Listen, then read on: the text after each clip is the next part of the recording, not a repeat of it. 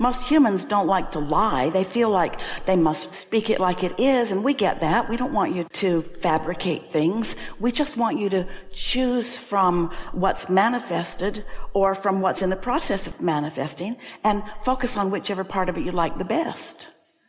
Because it's not wrong for it to be a mess. It got that way because you care about things and because you help a lot of other people and because you don't prioritize as well as you could. And we could talk all day about the reasons that anybody's in the jam that they're in. But none of that matters, because in every bit of that mess forming, we like this so much. While you were making this mess, you were building this vortex. And the bigger the mess is, the bigger the vortex is. So if you could just know, I could look over there. Oh, it's so hard because over here, they're banging on my door. They're filling up my mailbox. I'm not sleeping at night. We get it. But you have the ability to focus better. You don't even have to think about money. You can just think about things that aren't a mess. You could just think about the positive aspects. You can use any excuse you want to hook up with your inner being who knows about your money and knows where it is and is telling you that the shoes are in front of the door and you're going to trip over them. Or that something's coming down the road that's going to slam into the side of you if you do what you're planning to do, what's logical for you to do, what the green arrow is telling you to do, what the others are saying that you should do. There's all kinds of things that you might be doing because by whatever standards it's the right thing to do, but your inner being is taking it all into consideration in an absolutely non-judging way about what's right and wrong, and is calling you constantly to your path of least resistance. So what you want to do is start finding the path of least resistance rather than the rightness or the wrongness. Esther didn't say to Jerry, I'm so ashamed of you. That arrow was green and you just sat here. You just sat here like a non-compliant person. It's your outcomes that you're wanting to pay attention to, the connecting of the dots. So you want to turn thought to presence of money rather than turning thought to absence of money, because it's the same process. Doesn't seem like it, does it? The absence of money seems different than the presence of money, but it isn't. Because wanted or unwanted, there's always a vibrational version of it first. Did you know the absence of money is a vibrational version? There's no source of evil like there's the source of good, any more than there is the source of darkness like the source of light. It's just what you're focused on, what you're letting in any moment in time. If you want to get right to the specific subject of money, you've got to find a way to feel different about money. And we encourage that you make games of it instead of hardship, because it's easy to let it be hardship because the momentum of the hardship's been going on for a while. But if you can find a way to make a game of it, we encouraged many friends early on in the work that we're doing through Esther to get a column or pad and just column, and write down what you have to pay every month, starting with the big stuff all the way to the littler stuff. So it was usually house payment and then car payment and then, and over there's a bicycle payment maybe or something. However it works out for you. And then say to yourself as you look at it, and be real about it, this is what I've promised to do, or this is what I need to do, or this is what I want to do. Put vacation fund in there too, and gift fund. Put anything in there that is important to you. And then look at it and say, I've decided to do this. I'm going to do my very best to do it. And sometimes I'm going to do double what I said I was going to do. And then on the very last column, the one that's the smallest, pay it twice. And say to yourself, see? I'm going to do my best to do all of it, and I did that one twice. Now your logic might kick in and say, why are you paying something that you don't need to pay while you're not paying things that you're supposed to pay? And the answer is because I'm turning this into a game, because I feel how I feel and I get what I'm feeling. What I'm feeling is what I'm getting. So this hardship, this not enoughness is what I'm feeling. So the law of attraction can't deliver what I've asked for, what I deserve, what's lined up, what's on its way, Because the law of attraction cannot defy the resistance that I'm adding to the equation. It's all about momentum and inertia and resistance and friction. And friction slows things down. Now, you want some friction, otherwise you'd fly off in the bushes when you don't really want to. You like inertia. Inertia says if it's going that way, it's going to keep going that way unless something really changes. If the road stops going, you're still going to go that way, even though the road went that way. In other words, so you want some friction, you want some ability to control yourself. That's what your thoughts and emotions are all about. But understand that it's not going to change until you change the way you feel. And you got to figure out how to change the way you feel without the conditions having to change first. That's why you're going to make a game of finances. It's already in motion. There's already a track that's been laid, but you're laying a new track.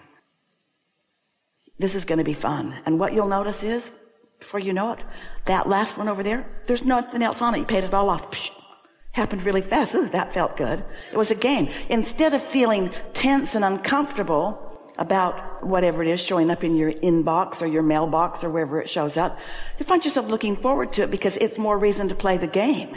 You'll wish that you could play the game every day instead of just that one day. Do you have a pile of things that you're supposed to do that are in a corner in your somewhere and you haven't even opened them yet? Do you have any of those piles? Because you don't want to face what's in those because that doesn't feel fun. That feeling of not ready to start is contradicted energy. This game won't feel like that. Because, as we were talking earlier, when you have an idea of something that you care about, that you want, and you focus on things that are in harmony with that, so it just keeps feeling good, the momentum calls you and you can't not go.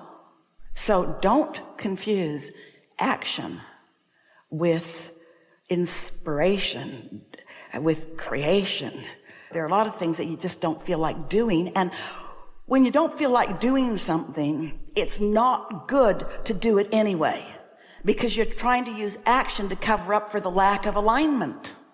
But don't use your I don't feel like doing it as an excuse either. Get into alignment and then do what you feel inspired to do.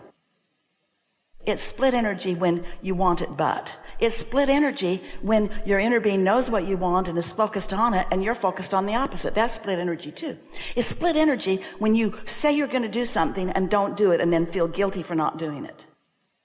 It's not split energy when you said you were going to do something and you don't feel like doing it, so instead you do something you feel like doing. Did you hear that? It's split energy when you say you're going to do something and you mean it and then you don't do it. But it's not split energy when you say you're going to do it and then don't feel like doing it and feel like doing something else and you do what you feel like doing. So as you start paying attention to how you feel instead of about what's right and what's wrong, because you are so deliberate about your thoughts, you get after yourself if you don't get a result that is quick. And that's because you're good at making things happen. But what you want to promote is being good at allowing things to happen that you've set into motion that you can't even clearly define. Because it is our promise to you, it's going to surprise you in more ways than it won't. And that doesn't mean you're going to have to accept parts that you weren't counting on. It's not like that at all. It's just so much more than you've articulated. Nothing less than alignment will do for you. You really have to get to this place in order to feel really good, comfortable about it, where you really do trust that you get to choose, that you have been choosing, you've done a really good job of choosing, and your choices, from our perspective, are complete. In other words, we don't think you need a whole lot more to define what this is all about. But you gotta nix the impatience. And you know where the impatience mostly comes from? Other people who look at you and have the flawed premise or misunderstanding or even the nerve to see you incomplete. Because if you could explain to them, it wouldn't do any good because they couldn't hear you anyway, but if you could explain to them what's really going on is that there's no incompletion, there's a state of becoming, and you're looking for divine timing. And divine timing is about things lining up, and only the law of attraction knows how to do that. So We really appreciate all you deliberate creators. We really do. But if you will stop trying to be the law of attraction and just go with the flow of the law of attraction and know that you're out of whack with your own asking when you feel anything less than eager anticipation. Jerry and Esther used to roam around in a lot of places where there were beautiful things to buy. Cars, rugs, furniture, clothing, jewelry, stuff, beautiful things. Esther really loves it when vibration turns into things like that. And they'd go in, and usually some nice person would come to them and say, can I help you find something? And Jerry always said two things. We're just looking for something to want. But the thing that he said that was really closer to the core of what he meant is, we'll know it when we see it. That's the trusting we want you to have. I'll know it when I see it, and if I don't know it, I haven't seen it. When I'm not chasing it down the street, licking at the ankles, I haven't seen it. When I'm not waking up, and that's the only thing I can think about, I haven't seen it. In other words, I'm trying to make it happen. But when it feels like that, you've seen it. Then give your undivided attention to that for a while. Do you accept the existence of the vibrational reality that is the precursor to everything that is manifested? Yes. And do you acknowledge that it has a vibrational frequency that you want to match if you want to attract what's in it? And do you accept that your inner being knows what's in it and is focused upon it, and that you can feel that you have an awareness of your alignment with your inner being? Is that something that's easy for you to contemplate? So does your logic tell you that when I'm worried, I'm not on the signal? And I'm not going to get closer to it either because I've introduced resistance instead. So what I want can't be. Isn't that easy to understand? It takes a while to hone in, doesn't it? Esther has a gate at the back side of her property where her garages are. And she pushes a button and the gate opens, and she can push it and make it stay open, but she lets the gate close unless she knows that someone needs to get in. And if she's pushed it open and it wants to close and something gets in the way of it, it will stop because there's a transmitter and a receiver that keep the gate from closing on a car or a person or even a little dog. So the other day, the gate wouldn't close. And Esther thought, there's nothing keeping it from opening. She pushed her clicker again, it wouldn't close. And then she thought about transmitting and receiving, about alignment. And she thought, oh, look at that little thing right there. And she looked over there, and there, transmitter, receiver. So she just wiggled the thing, and there was a red light on it, and when she wiggled it, the light turned blue. And then the gate closed. And she thought, everything's the same, isn't it? Everything in your physical world goes by the same laws of physics in the physical, but what should we call it in the non-physical? These are powerful laws that don't bend to your confusion. Your confusion has to yield to these laws. That's what this is all about.